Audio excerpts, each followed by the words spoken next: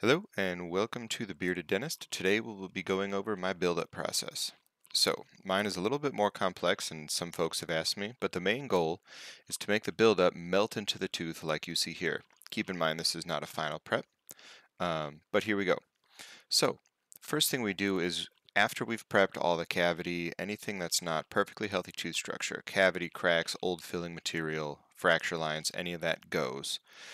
Some stains will remain if, there's no reason to remove it.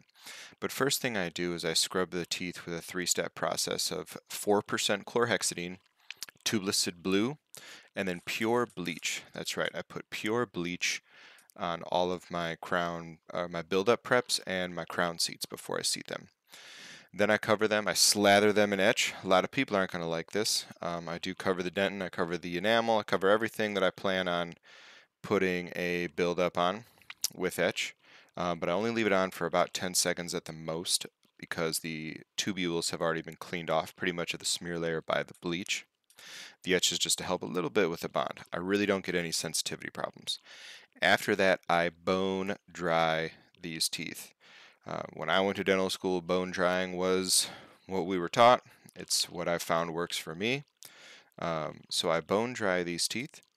And then I put some typical bond on there, nothing special or fancy, but I slather that bond in all areas, making sure to scrub it in, get it all in the tubules, and make sure you can see those desiccated tubules kind of fill up with that bond. Then that is air dried for quite a long time to make sure that no more fluid movement of the bond can be seen by the time I'm done. After that, we're going to cure each of those for 10 seconds. The curing lights nowadays are extremely bright. The lumens are incredible on these, so curing for 10 seconds is plenty sufficient for these.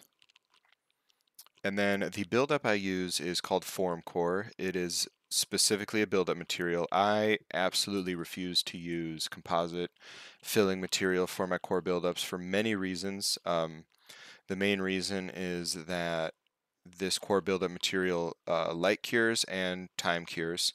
So it's also very opaque, as most core buildups are, and so that light can't penetrate so many millimeters down into those very thick um, core buildups. So that light is never going to make its way all the way down. So if I used composite that has to be light cured, and it's a 3-4 millimeter deep core, the light's never going to make it there. So I have to use something that is going to be cured with time as well as light. I basically just cure the outer shell and then give the patient about a 10-minute break to let it cure all the way down. And you'll notice that I basically ice cream cone my preps. I fill up all the spaces in between the teeth with a buildup to make sure there are absolutely no voids in between the teeth. And so I'd like to prep teeth like this. When I've got three next to each other like this, I like to prep all of, one side at a time on each tooth. So I will prep all of the buccal, all of the lingual, all the interproximal pretty much together on each tooth. We did not get a chance to film this entire thing, mainly because I just wanted to show the buildups, but this patient was, prepping 3 teeth, doing 3 buildups. These were pretty difficult, and as you can see, he's got quite a bit of other work to do.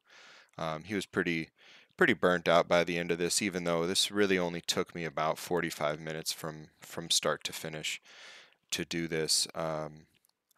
But, really, when you overfill with that buildup, it allows you to basically find your crown prep underneath.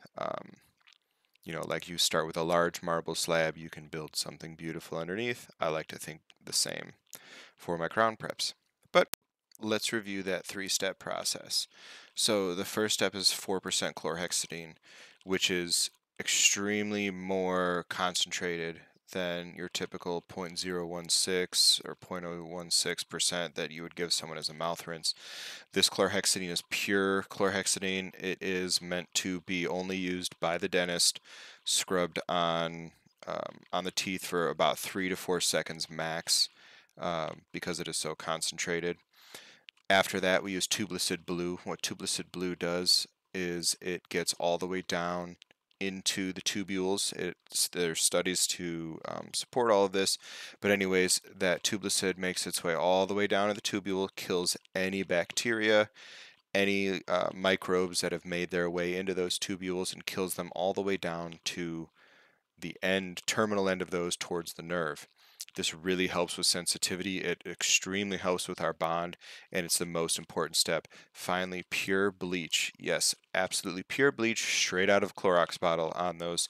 That will help clear that smear layer, kill any remaining microbes on or around the teeth, around the area. Sometimes I scrub it on the gums, and that really kind of just blanket kills bacteria and gets rid of any other proteins or anything that are going to get in the way of that bond. Never have any issues with this. I do this daily, all the time, on every patient, and this three-step process and what I showed you guys really helps get these kind of nice, beautiful, melted in buildups that have a transition from tooth structure to buildup, and no white lines, nothing like that. These never fall out. So I just wanted a quick video there showing my build-up process. I thank everyone that has subscribed and likes these and comments. Even if you don't agree with everything that I do appreciate your comments, and I would love to hear what you have to think. Thank you very much, and have a great day.